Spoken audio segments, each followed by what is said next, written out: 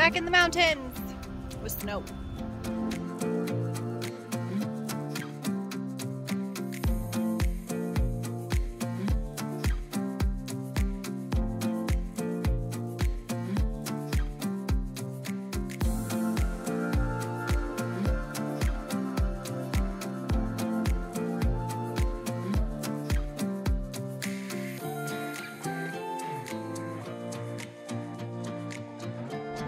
Stayed at the KOA last night. It was really nice to get a shower and just to feel refreshed, but now it's time to hit the road. I'm heading to Buena Vista. The dogs will be having their follow-up vet appointment, so, but my laptop charger died last night, so I have to figure out how to find this charger. So I'm going to hit the Walmart in Montrose and hopefully they have the one that I need. If I can't find a charger, that means I can't upload Saturday's video, and if I can't upload Saturday's video, it's going to be the first video that I miss. So I'm on a mission to find a laptop charger.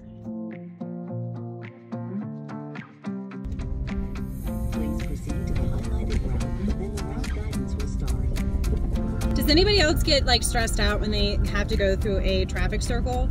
I'm like which lane do I need to be in to exit? Like, do I need to stay in this lane to go straight? I don't know. Colorado has all kinds of these circles and they stress me out every single time. Even the ones that I know where to go.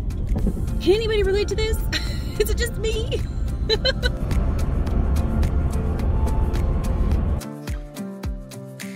All right, we are in Gunnison right now, and I'm starting to not feel so good. I think it's just a cold. I think I'll be fine. It could also be allergies because the dogs have been real dusty, and we stayed in a cabin last night, and there wasn't a whole lot of airflow. So it could be just the dogs got up in my face. I don't know. But I stopped at one of the coffee shops here in Gunnison, and I filled up my canister here, my canteen, or whatever you call this thermos thing. But since I'm so early to getting to where I'm only an hour and some change away from Salida, so I figured I'd go ahead and explore the Crested Butte, maybe get some lunch in Crested Butte. I don't know. It's a really cold day though. I mean, I think the highs are 39 to 42 and it's super windy. So as soon as I go outside, I have to take the hat off because it will fly away. But I figured I'm here and I don't know when I'm gonna be back in this area, so I might as well as go check out the Crested Butte. Even though I've been there several times, it never disappoints. And they have a cool little main street, so I'm sure I'll find something like a veggie sandwich or something to snack on down there. So, plus it'll be a fun little spot for the dogs to be let out and kill some time before getting into Salida super early.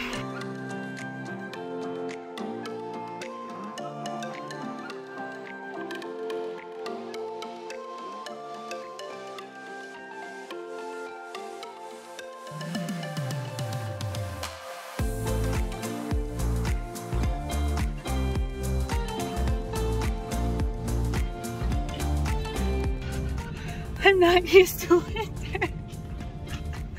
Oh my god, I'm so cold.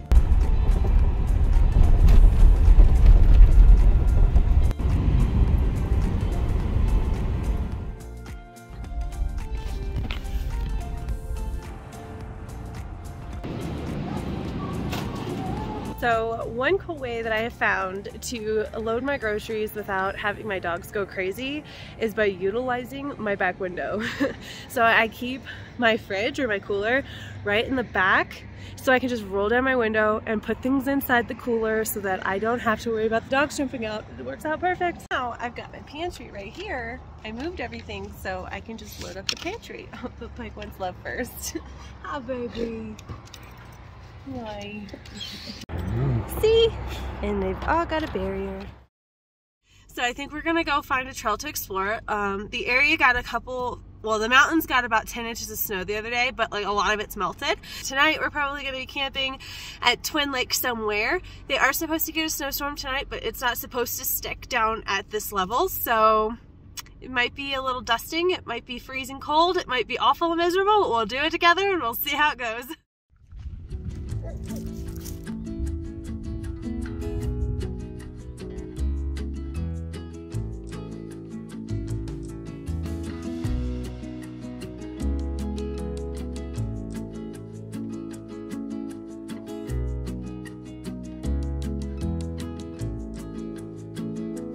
think we're gonna sleep inside. So I made up bed because the wind off this lake is rather chilly.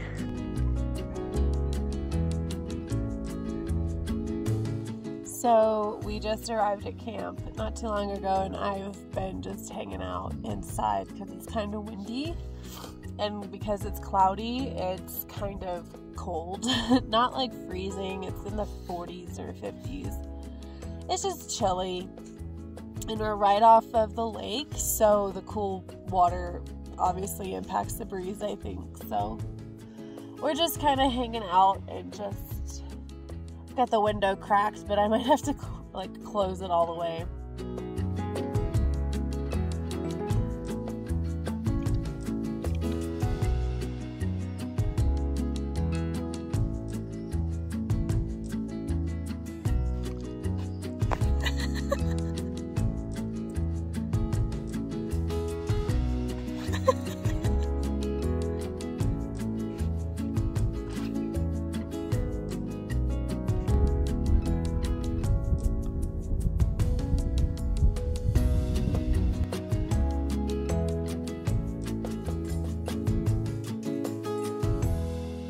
Well, I have moved locations. I moved locations because when I got settled in, we were just kind of lounging around, and 4 or 5 dudes in trucks with fishing gear showed up, and we're just walking right next to my truck like it's no big deal. Dog's going nuts, and I just didn't like that. So we moved locations, and there's snow. And we're out of the wind a little bit. I mean, there's still a bit of a breeze, but yeah, I'll show you. Right there, where those cars are. See if I can zoom in even more. Right there. I was camped right out there. So now, I'm camped right here. And Mount Albert's still back there. So, not a bad spot, but like I said, there is some snow. But yeah, I didn't like being around all those people. So, I have a killer spot though. I decided to face away from the wind, so it's going, because like when I was parked over there, the wind was just coming inside the truck. So, I think he's trying to go somewhere. You trying to run away? There must be something in that fire pit he wants.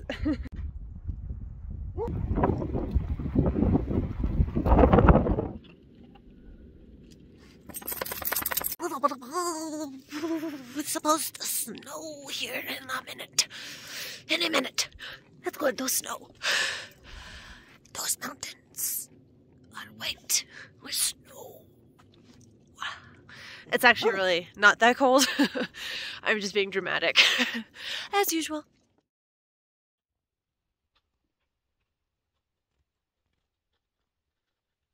It's snowing.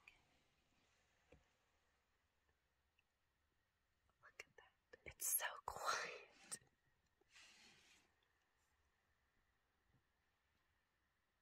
It is so quiet.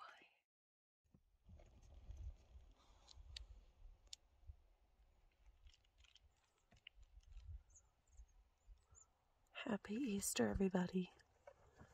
He is risen.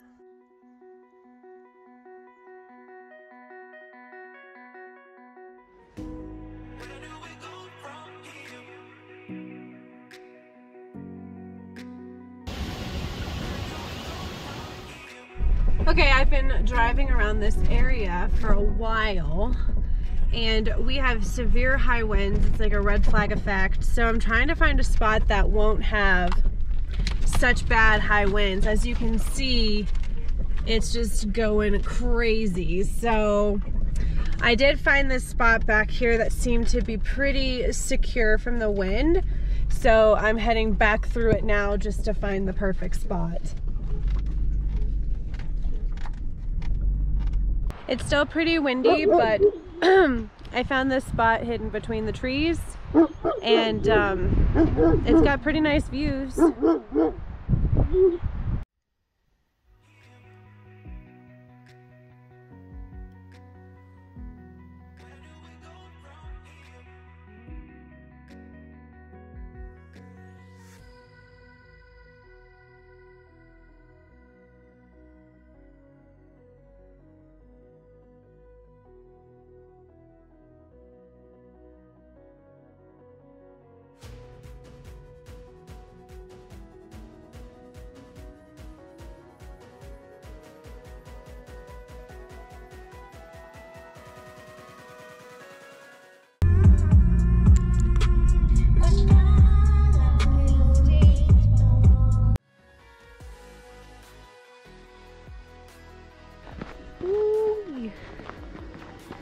It is a little slip.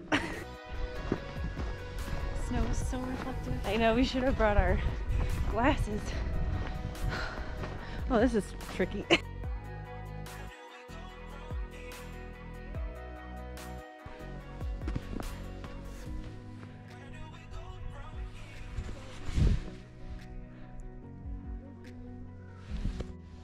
So we're here at Sprague Lake. We're just gonna go hike around this beautiful lake. It's one of the only trails that doesn't really have a whole lot of snow.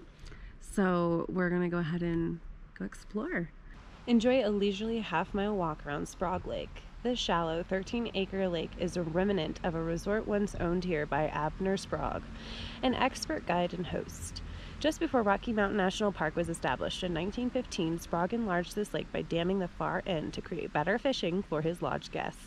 Sprague and his wife, Alberta, operated the lodge formerly located near today's parking lot from 1910 to 1940. The Spragues introduced their guests to pleasures of high mountain waters, meadows, and trails.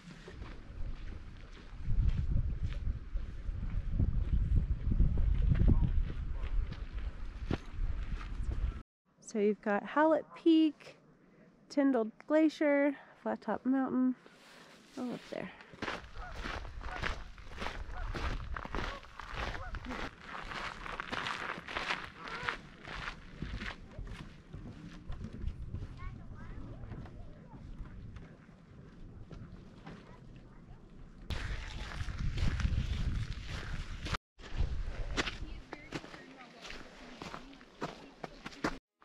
I really wanted to go platinum again.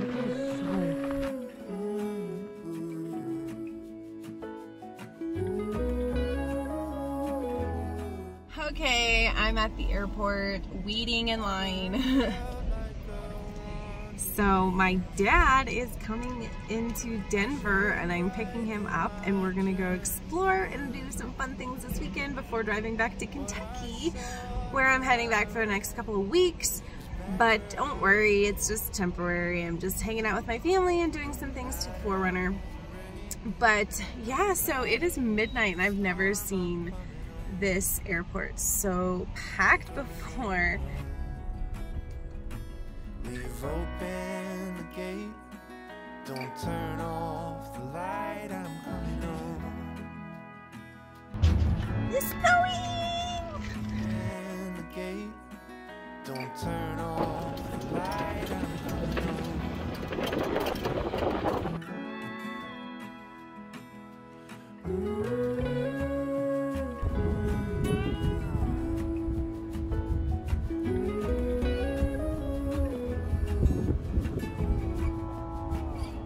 Well, I scratched in the dirt for a while. I gained all that I knew for a price. In the end, what I found was nowhere near as nice. No matter the rain, no matter the storm, I'm coming home. I'm coming home. Leave open the gate, don't turn off the light, I'm coming home.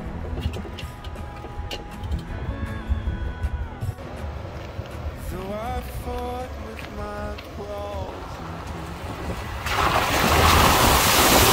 teeth, my way to a seat, there be no kind of peace like you beside me. No matter the rain, no matter the storm, I'm coming home. I'm coming home. Leave open the gate, We're getting everything don't turn off the light, I'm coming home. I'm coming home. Nothing's as it seems in the photo. Nothing is as sweet going solo.